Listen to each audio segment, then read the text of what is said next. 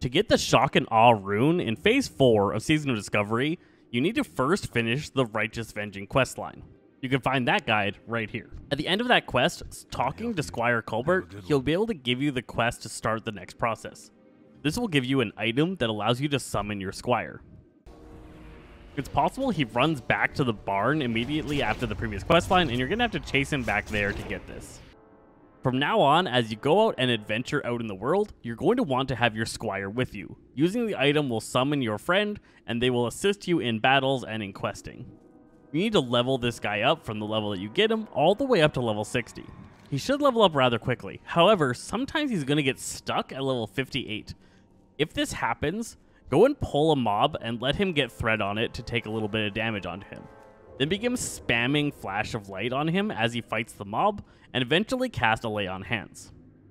Theoretically, all of this healing applied to him should bump him up from 58 to 60 and finish that part of the questline. When your Squire reaches level 60, he'll give you a quest, A Time to Kill. This is going to send you to the Eastern Plaguelands. Just north of Light's Hope Chapel, on the east side of the zone, you're going to find an area full of undead and some zigguards.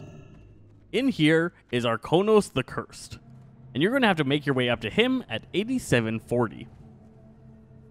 When you get in range of him, Squire Colbert will allow you to hand in the quest and give you a new quest, Close Enough to Touch. There's a barrier protecting the Lich, and you're not able to take him down until you break the barrier. So head out of the Ziggurat and find Shadow Mages and Dreadweavers in the area, killing them until you get a Scourge Shadow Scalpel. Say that 3 times fast. With a scalpel in hand, you can speak to Squire Colbert again and get the quest A Time to Kill once more.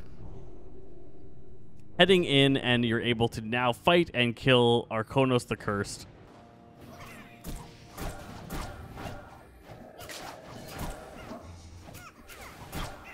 Handing the quest in, you'll get both this rune as well as a skill book for Avenging Wrath. I hope this guide helped you out. I'm Zesty Fresh Games, and we'll catch you guys next time.